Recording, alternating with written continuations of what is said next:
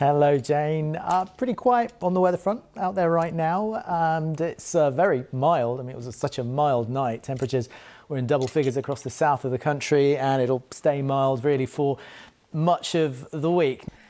Hello, good afternoon. Well, it's very mild outside today. It hardly feels like November, and there's plenty of sunshine too, as snapped by our weather watchers in Hammersmith and again in Battersea. Some rather summer-like scenes captured here. And the sunshine is set to continue as we head through the rest of the day. There'll be some cloud coming and going at times. Hello, good evening. Mild air with us at the moment. We've had some brightness around today. Cloud detail is quite tricky in this sort of setup. I think though for tomorrow again, some cloud coming and going, some sunny spells coming through, perhaps a little bit of rain, although not very much of it, and hanging on to this mild air as well.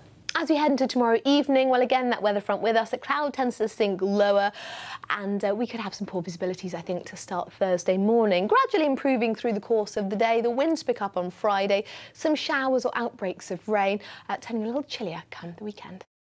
Hi Sophie. A little bit of sunshine in Windsor today, but it has on the whole been a rather cloudy affair. For England and Wales, we've got this mild southwesterly wind with us at the moment, and that's just piling in cloud off the Atlantic.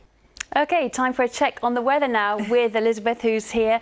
Surprisingly warm, well, mild, shall we say? Yeah, no, it really was. I had to pinch myself and remind myself that it is actually still November, Alice. So we got to 16.5 degrees Celsius today in Heathrow. It's nearly 17 degrees. We got that in Cheshire, actually, a little bit further north than us. But some beautiful blue skies, lots of sunshine, some great weather watch pictures as well. This one from Whitton, and here are the blue skies in Ham, and again in Barking. So it's right across the capital, that sunshine, and of course it lasted for much of the day. What's happening for the rest of the week? Well, tomorrow, not quite so mild, but we're staying in that mild air, still that southwesterly wind. It's really very light.